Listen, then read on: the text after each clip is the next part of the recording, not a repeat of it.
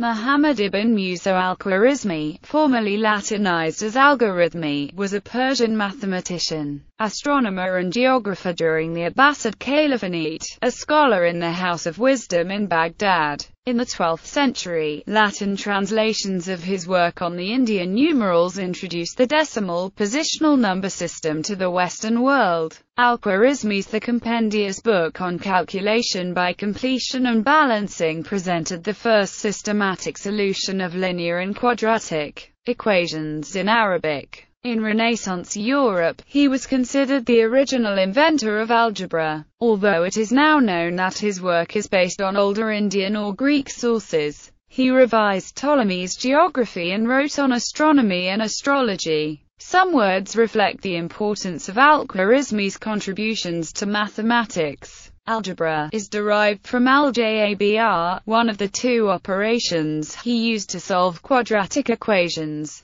Algorithm and algorithm stem from al-Khwārizmī, the Latin form of his name. His name is also the origin of Khwarizmo and of algoritmo, both meaning digit, life. Few details of al-Khwarizmi's life are known with certainty. He was born in a Persian family, and Ibn al-Madīm gives his birthplace as Khwarizm in Greater Khorasan. Muhammad ibn Ja'far al-Tabari gives his name as Muhammad ibn Mūsā al-Khwarizmī al-Majasi al-Qutrabuli. The epithet al-Qutrabuli could indicate he might instead have come from Qutrabul, a viticulture district near Baghdad. However, Rash suggests there is no need to be an expert on the period or a philologist to see that al-Tabari's second citation should read, Muhammad ibn Mūsā al-Khwarizmī, and al-Majasi al-Qutrabuli, and that there are two people between whom the letter wa, Arabic, for the conjunction, and, has been omitted in an early copy. This would not be worth mentioning if a series of errors concerning the personality of al-Khwarizmi, occasionally even the origins of his knowledge, had not been made.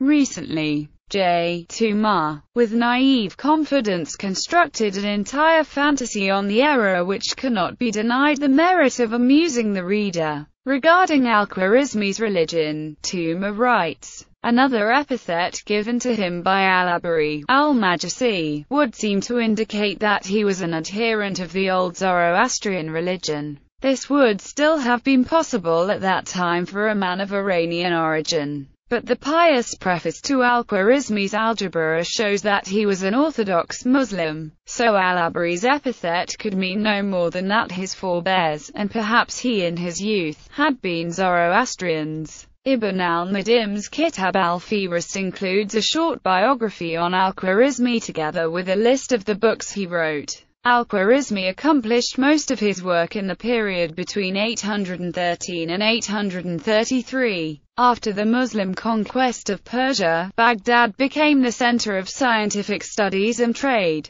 and many merchants and scientists from as far as China and India traveled to this city, as did al-Khwarizmi. He worked in Baghdad as a scholar at the House of Wisdom established by Caliph al-Ma'mun, where he studied the sciences and mathematics, which included the translation of Greek and Sanskrit scientific manuscripts. Douglas Morton Dunlop suggests that it may have been possible that Muhammad ibn Mūsā al-Khwarizmi was in fact the same person as Muhammad ibn Mūsā, ibn Shakir, the eldest of the three Banu Musa. Contributions. Al-Khwarizmi's contributions to mathematics, geography, astronomy, and cartography established the basis for innovation in algebra and trigonometry. His systematic approach to solving linear and quadratic equations led to algebra, a word derived from the title of his 830 book on the subject, The Compendious Book on Calculation by Completion and Balancing. On the calculation with Hindu numerals, written about 825, was principally responsible for spreading the Hindu-Arabic numeral system throughout the Middle East and Europe. It was translated into Latin as Algoritmi de Numero Indorum. Al-Khwarizmi, rendered as Algoritmi, led to the term algorithm. Some of his work was based on Persian and Babylonian astronomy, Indian numbers, and Greek mathematics. Al-Khwarizmi systematized and corrected Ptolemy's data for Africa and the Middle East. Another major book was Kitab Surat al-Ard,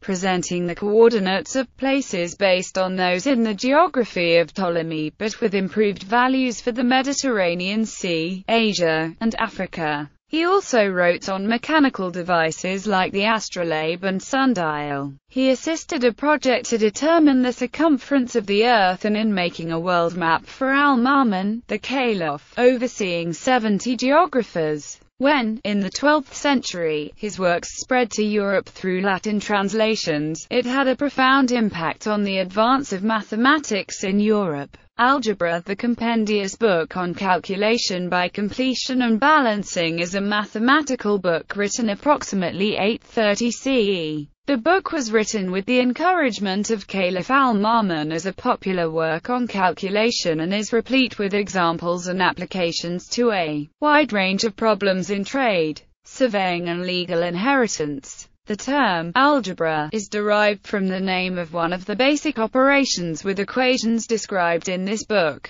The book was translated in Latin as Liber Algebrae al-Muqabbala by Robert Chester, hence algebra, and also by Gerard of Cremona. A unique Arabic copy is kept at Oxford and was translated in 1831 by F. Rosen. A Latin translation is kept in Cambridge. It provided an exhaustive account of solving polynomial equations up to the second degree, and discussed the fundamental methods of reduction and balancing, referring to the transposition of terms to the other side of an equation, that is, the cancellation of like terms on opposite sides of the equation. Al-Khwarizmi's method of solving linear and quadratic equations worked by first reducing the equation to one of 6 standard forms: squares equal roots, squares equal number, roots equal number, squares and roots equal number, squares and number equal roots, roots and number equal squares. By dividing out the coefficient of the square and using the two operations al-Jabr and al-Muqabbala. Al-Jabr is the process of removing negative units, roots and squares from the equation by adding the same quantity to each side. For example, x2 equals 40, x minus 4 by 2 is reduced to 5 by 2 equals 40x. Al-Muqabbala is the process of bringing quantities of the same type to the same side of the equation. For example, x2 plus 14 equals x plus 5 is reduced to x2 plus 9 equals x.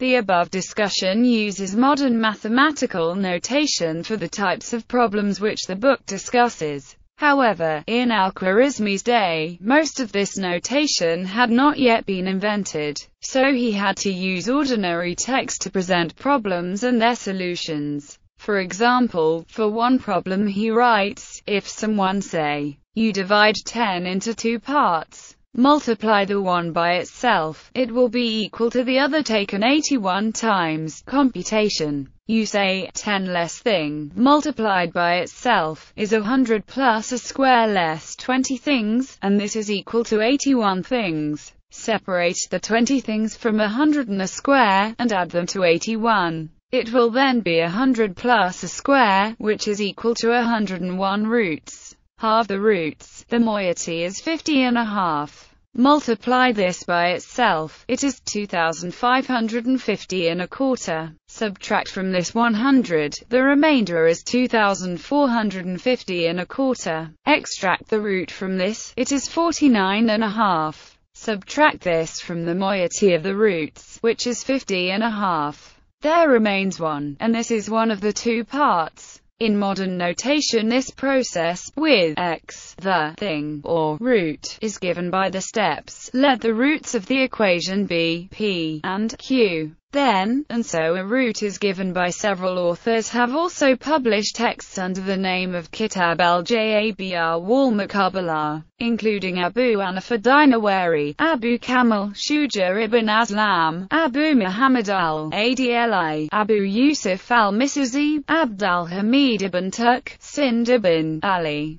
Ibn Bisr, and Sharaf al-Din al-Usi. J.J. O'Connor and E.F. Robertson wrote in the MacTutor History of Mathematics archive. Perhaps one of the most significant advances made by Arabic mathematics began at this time with the work of al-Khwarizmi, namely the beginnings of algebra. It is important to understand just how significant this new idea was. It was a revolutionary move away from the Greek concept of mathematics, which was essentially geometry. Algebra was a unifying theory which allowed rational numbers, irrational numbers, geometrical magnitudes, etc., to all be treated as algebraic objects. It gave mathematics a whole new development path, so much broader in concept than that which had existed before, and provided a vehicle for future development of the subject. Another important aspect of the introduction of algebraic ideas was that it allowed mathematics to be applied to itself in a way which had not happened before. R. Rashid and Angela Armstrong write, Al-Khwarizmi's text can be seen to be distinct not only from the Babylonian tablets, but also from Diaphantusa Arithmetica. It no longer concerns a series of problems to be resolved, but an exposition which starts with primitive terms in which the combinations must give all possible prototypes for equations, which henceforward explicitly constitute the true object of study. On the other hand, the idea of an equation for its own sake appears from the beginning, and one could say, in a generic manner, insofar as it does not simply emerge in the course of solving a problem, but is specifically called on to define an infinite class of problems. Arithmetic. Al-Khwarizmi's second major work was on the subject of arithmetic, which survived in a Latin translation but was lost in the original Arabic. The translation was most likely done in the 12th century by Adelard of Bath, who had also translated the astronomical tables in 1126. The Latin manuscripts are untitled, but are commonly referred to by the first two words with which they start. Dixit al-Khwarizmi, or Algorithmi de Numero Indorum, a name given to the work by Baldassare Boncompagna in 1857. The original Arabic title was possibly Kitab al-Jam, wa Tafriq bi Isab al-Hind. Al-Khwarizmi's work on arithmetic was responsible for introducing the Arabic numerals, based on the Hindu Arabic numeral system developed in Indian mathematics, to the Western world. The term algorithm is derived from the algorithm, the technique of performing arithmetic with Hindu Arabic numerals developed by al-Khwarizmi. Both algorithm and algorithm are derived from the Latinized forms of al-Khwarizmi's name, algorithmi and algoritma, respectively. Astronomy. Al-Khwarizmi's Zij al-Sindand is a work consisting of approximately 37 chapters on calendrical and astronomical calculations and 116 tables with calendrical, astronomical and astrological data, as well as a table of sign values. This is the first of many Arabic zijes based on the Indian astronomical methods known as the Sindand. The work contains tables for the movements of the Sun, the Moon and the 5 planets known at the time. This work marks the turning point in Islamic astronomy. Hitherto, Muslim astronomers had adopted a primarily research approach to the field, translating works of others and learning already discovered knowledge. The original Arabic version is lost, but a version by the Spanish astronomer Maslama ibn Ahmad al-Majriti has survived in a Latin translation, presumably by Adelard of Bath. The 4 surviving manuscripts of the Latin translation are kept at the Bibliothèque Publique, the Bibliothèque Mazarine, the Biblioteca Nacional and the Bodleian Library. Trigonometry. Al-Khwarizmi's Zij al-Sindand also contained tables for the trigonometric functions of sines and cosine. A related treatise on spherical trigonometry is also attributed to him. Geography. Al-Khwarizmi's third major work is his Kitab Surat al-Ard, also known as his Geography, which was finished in 833. It is a major reworking of Ptolemy's 2nd century geography. consisting of a list of 2,402 coordinates of cities and other geographical features following a general introduction. There is only one surviving copy of Kitab Sirat al-Ard, which is kept at the Strasbourg University Library. A Latin translation is kept at the Biblioteca Nacional de España in Madrid. The book opens with the list of latitudes and longitudes, in order of weather zones, that is to say in blocks of latitudes and, in each weather zone, by order of longitude. As Paul Gallez points out, this excellent system allows the deduction of many latitudes and longitudes where the only extant document is in such a bad condition as to make it practically illegible. Neither the Arabic copy nor the Latin translation include the map of the world itself. However, Hubert Dornicht was able to reconstruct the missing map from the list of coordinates. Dornicht read the latitudes and longitudes of the coastal points in the manuscript, or deduces them from the context where they were not legible. He transferred the points onto graph paper and connected them with straight lines, obtaining an approximation of the coastline as it was on the original map. He then does the same for the rivers and towns. Al-Khwarizmi corrected Ptolemy's gross overestimate for the length of the Mediterranean Sea from the Canary Islands to the eastern shores of the Mediterranean. Ptolemy overestimated it at 63 degrees of longitude, while Al-Khwarizmi almost correctly estimated it at nearly 50 degrees of longitude.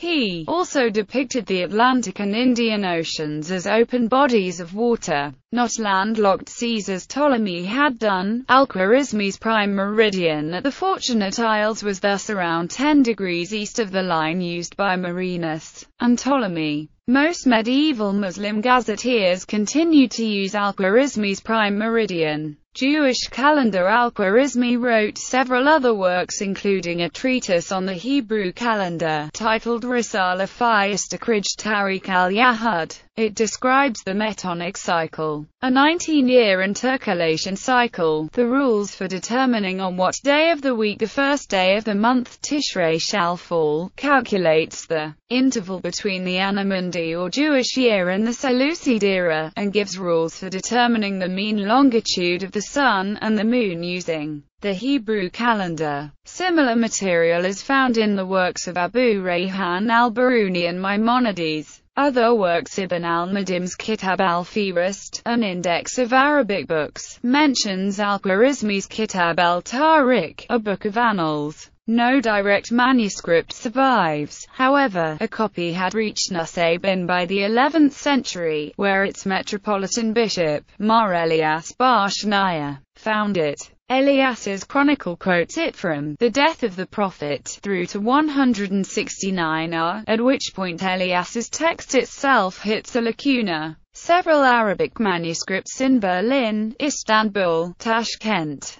Cairo and Paris contain further material that surely or with some probability comes from Al-Khwarizmi. The Istanbul manuscript contains a paper on sundials. The Fihrist credits Al-Khwarizmi with Kitab ar-Rukama. Other papers, such as one on the determination of the direction of Mecca, are on the spherical astronomy. Two texts deserve special interest on the morning width and the determination of the azimuth from a height. He also wrote two books on using and constructing astrolabes.